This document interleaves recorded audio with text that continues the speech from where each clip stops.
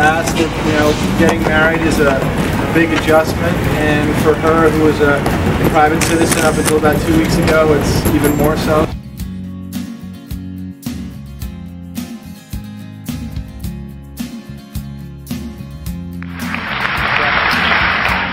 George's graphics will grab you, and its writing will hold you. Politics isn't dry. It isn't dull. So why should a magazine that covers it be? In fact, George just doesn't cover politics, it celebrates it. We will celebrate it. Celebrate it as a general rule, but we won't be afraid to criticize it when necessary. I thought you were a lawyer. I was. What happened? Well, we decided, actually taking a cue from folks like yourself and you around the 1992 election, that there was an opportunity here to change the definition of a political magazine. Certainly the way Americans were accessing information about politics and politicians was changing. Candidates were appearing on late-night talk shows, on talk radio, on sitcoms, and there was a kind of a leveling process, and while the rest of media clearly had caught up with that, we felt that political magazines per se hadn't. Your mother was an editor at Doubleday. Would she have liked George? I think she would have. Because? I think that, when we first talked about the idea, she said, well, John, you're not going to do the Mad magazine of politics. and I said, well, no, and I thought that was good advice to keep in the back of my mind, a direction we wanted to go, but I think that she would have appreciated the fact that people had always said that you can't do a fun magazine about politics that combines the serious as well as the playful, which is about personalities, because that's what public life is about. And in the sense that we, I think, have flouted a lot of conventional wisdom, I think that would have appealed to her. Because she had a good sense of humor, right? She had a good sense of humor, and I don't think she was a slave to conventional wisdom.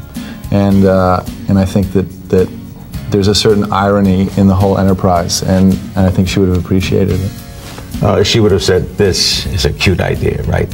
I think something more than cute. I mean, it works. Yeah, it works. And it's for me personally, it's an interesting opportunity, and one that probably is a way of engaging some of the issues that are unique to my life and doing it in a little bit different way. Sister like it? Yeah, but she's... With reservations? No, she does like it. She does like it. She's she's about to come out with a book soon. Another one? Yeah, a book on privacy, which actually she's very well suited to write about. She's writing a book on privacy? On the right to privacy. Has privacy been the toughest thing? For me? Yeah. I mean, you go out, people follow you, right? I mean, you don't have a normal life. I have a pretty normal life, surprisingly.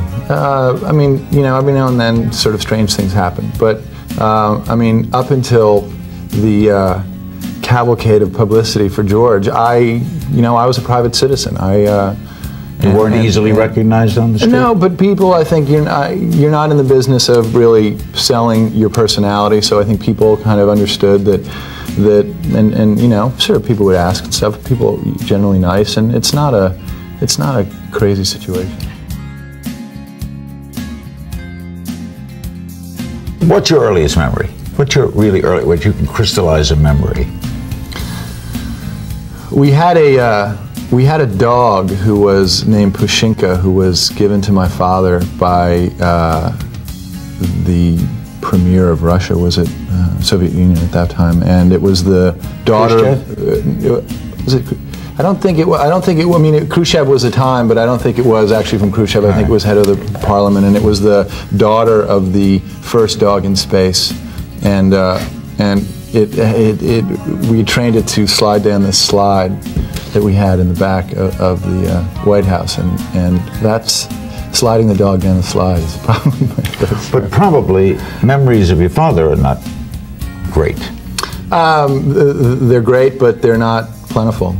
No. Or of your Uncle Robert, right? They're more vivid of him. I mean, you were how old when he died? I was 8. So that's a vivid memory to you? Fairly, yeah. He was really? A very vivid character. He was quite a forceful presence. Was he involved in raising you too? Yeah, at times. I mean, he raising many of us. I mean, all really in our family. I mean, Teddy and Bobby really I mean, one of the things that they really took great interest in was the family and the cousins and making a kind of a sense of community, especially in the summertime. So, you know, I saw a good bit of Bobby. That still exists, that togetherness in the Kennedys? Yeah. Doesn't go away, right? No. It's one of the great, lucky things about being in my family, which has stayed. That gathering concept, right? Yeah. It is familial, right? It is. It's a touching family too, right? Very much so. The boys get along. It's a go for each other kind of family, Absolutely. right? Did that start? It must start with your grandfather. I mean, I had heard. I mean, he you know, certainly took a great interest in his, and I think he created that sort of environment and that ethos within the family, and it passed on. Now, when you look at him, John, you look at your father, and you must see him all the time. I mean, we see him everywhere. We see him in tapes and visions and on cameras and in Democratic conventions. He's everywhere. You didn't know him, right? How do you look at him? Is he my father, a president, a great man, my family? What's the association? I think it's complicated, and I think that you see it in a variety of ways. I mean, I understand that my father is part of the mythology of this country, and he was also a very compelling political figure. And I think, you know, you can certainly he was aware himself of the opportunities for politics to be both fun and serious. And that's one of the things that we've tried to, that mix. I mean, if there is, you know, bits and pieces of family history which go into creating something, you know, on my end, that's part of it. One of your father's great friends told me once in an interview that he believed when your father filled out 2 terms, he would have probably purchased or been involved with the Boston Globe.